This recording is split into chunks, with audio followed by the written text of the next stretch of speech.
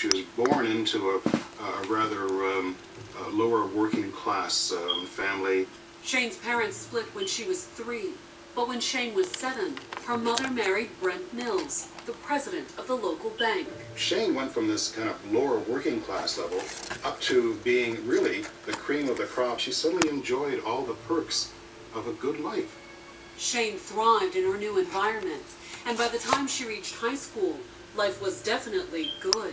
She was the junior miss. She was the president of the ski club. She was the editor of the high school yearbook.